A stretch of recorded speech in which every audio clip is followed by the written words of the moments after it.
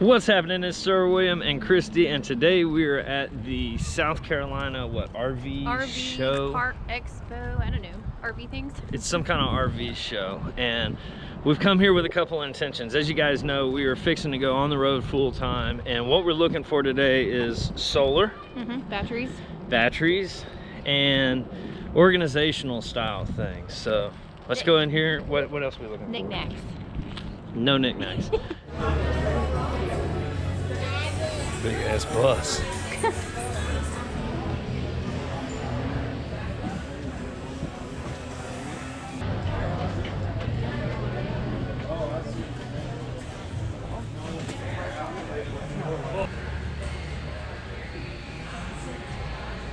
What'd you say about these things? So did you see how much they cost? They cost just as much as our 26-foot tongue to tail camper. Oh my god. This does. Yes. No.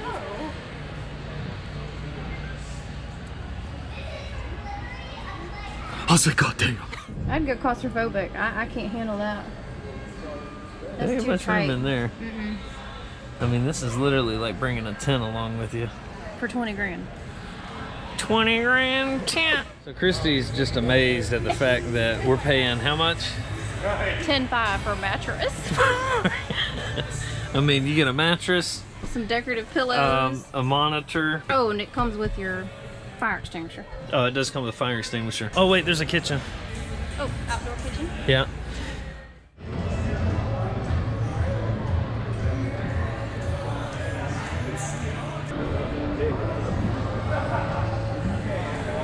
How much is this one, Christy? $135,000. 135,000. Let's see what we get. All right. Well, we're gonna get 2 beds. Okay.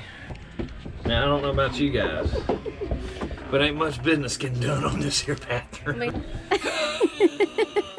can't even sleep together. We can't even sleep together in this one. No, separate beds. You know, but the thing is if you look at all of them, they've all got the same Materials. BS materials that are gonna break, you know? And then like, if you look up underneath here, you see the same stuff. You do get a nice hose there for even the toughest dingleberries. What I liked about this initially was it appears that it has regular, like, suspension style, but if you look, it actually doesn't. It's got, looks like torsion axles, just like regular, but just all-terrain tires. I will say something that's offended me. What? People aren't helping us, but they're helping everyone older than us. He literally waited for us to leave and then talked to the older couple behind It's us. crazy, right? Yeah. Good thing we've already bought one, I guess. I mean, one of these would be nice, but it's 30 feet. Typically 27 feet from tongue till tail is gonna be the limit on most of your national parks or any of the places that you'll be able to boondock. One thing I am noticing amongst the other manufacturers aside from ours is they use the PEX all the way up. You can't really see it in the video, but that's PEX piping all the way up instead of PEX to rubber hose. It's a plastic Dometic toilet, plastic sink. All right, so I'm here with Brett and we're with Flex Armor, and he's showing me this really cool product that they have for the roof of the RV. So Brett, take me through what the product is, what it does, and what's so important about it. It's a lifetime warranty roof, and there's absolutely no maintenance to it. There's no caulking, and most importantly, there's no leaks guaranteed. It is for the lifetime of the camper, so if you ever go to sell or trade your unit, the warranty actually follows it. So you're pretty much buying peace of mind for your camper, which is unheard of in the camping world. If you look right here, it basically just goes on top of all of the caulking and anything else. And this is a little split demonstration. As you can see, this is gonna be what your camper top looks like right now, and then after you put the flex coating on there, and it looks pretty thick too. How thick is it? 3/16 of an inch thick. It all has a 3,500 PSI tear rate, and it can elongate up to 600%. How much does it weigh? 1 pound per square foot. Okay. So spread out evenly over your camper, you're not affecting your towing or anything like that. It's also a great insulator. It can help 5 to 7 degrees, which is a big deal in your camper.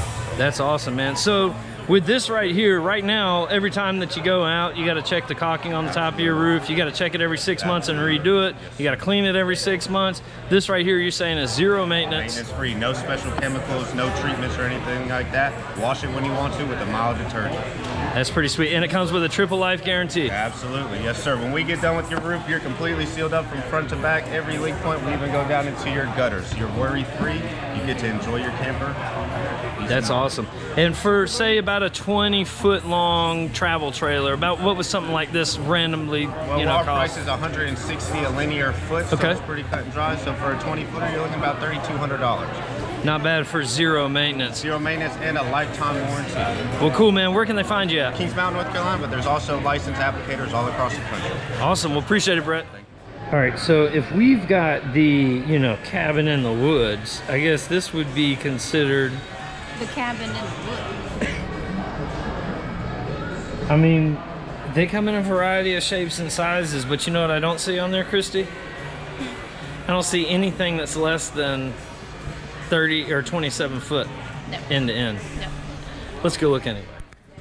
Wow! Look at this.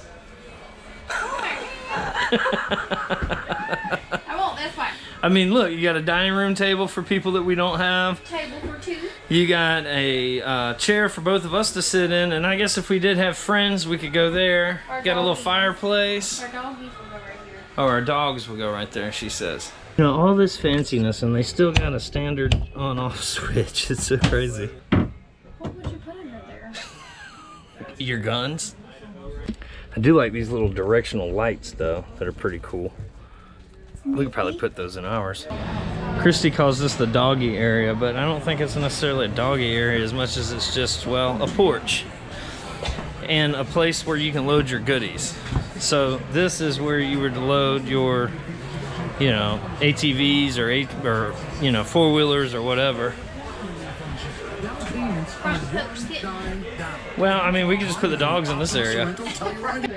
Yeah, so you get two poopers in this one next to the bed and then one in the very back. So, you know, if things get real. Secret pooper. Yeah, secret pooper. I do like the back board up there.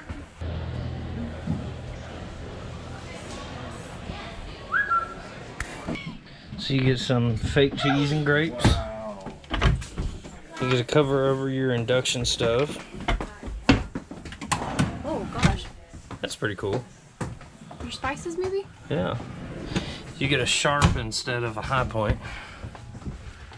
Drawers inside of your, or sliders inside of your drawers, which that's a good option there. We'll probably end up doing something like that in ours. Here's the deal. This is a 30. And Christy and I definitely think that 30's where it's at. yeah, but the problem is again, you cannot go boondocking with anything more than 27 foot in most places. Now that's not, you know, everywhere. Then I want you to notice something else. This has got an AC over here. It's got an AC over there. So when all that stuff starts breaking, it's double care. Now also this one is aluminum sided instead of fiberglass sided, which depending on who you talk to will depend on which one's better or which one's worse. I'm up in the air. I think that you get more for your money whenever you go with an aluminum sided versus a fiberglass sided, and with the fiberglass sided you have to worry about things like delamination, whereas the aluminum sided, if something happens to it, you dent it up or anything like that, you can fix it yourself. You don't have to worry about taking it someplace to get it fixed or a really big repair bill. But most of the aluminum sided ones also come with wood frame, which means that they're a whole lot heavier. So we've got an aluminum sided fiberglass. Which model do you guys think is better, aluminum or fiberglass? Leave a comment down below.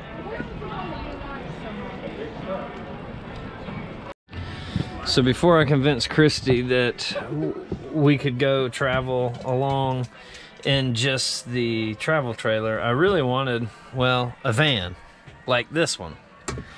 But she talked me out of it, said that it just wouldn't be enough room. Not for me, you, and two dogs. And all of our stuff, and me working full time from the road. I fit your desk right there. Oh my God, you can barely get in. You gotta be 4 foot. And you're only 5, so. Uh-oh. There went one of the signs. Yeah, now you can't even watch TV. No, I don't. Yeah, I don't really like this design. It's poor, I guess. Notice how it's separating already? Brand new. That's a 𝗬𝗵. But you know, I'm convinced these things are all made, well, the same. They are. That's a pretty cool feature. Well, what did you think about the RV show? I wanted to see more like RV related stuff, not campers. Yeah. Like stuff for solar. A lot of campers. Yeah. Not really a whole lot of RV accessories and No. goodies or anything. So No. we did find the folks over there at the roof place there. That was good. That was pretty cool. a good find. Other than that, it's the same stuff that you're gonna find at you know, Camping World or any of those other places, or at the dealership. Now, if you're looking to purchase an RV and you want to see a lot in one spot, these are perfect places to go to purchase an RV. But Tons of different brands, options, floor plans. all right, well, let's go get some Bernie's chicken. Yummy. Let's roll. Now, the one thing that was without a doubt noticeable, Christy and I both noticed it. Didn't matter where we went. We didn't get bothered by not one single salesperson. No. Not one. Well, and that we didn't have anybody bother us at the dealerships either. Yeah. We had to go ask for somebody. Yeah, each time that we've gone to any dealerships looking at these things, we've never had anybody bother us. Never had anybody bother us at this show. No. Now, if you appeared to be, you know, when you go to the store and they don't check your ID to buy any alcohol because you may appear to be over 50 or 40 or something like that. Let me tell you, those RV guys, buddy, they were following them around with a notepad like you wouldn't believe. But Christy and I, Vultures. nope, not one single one.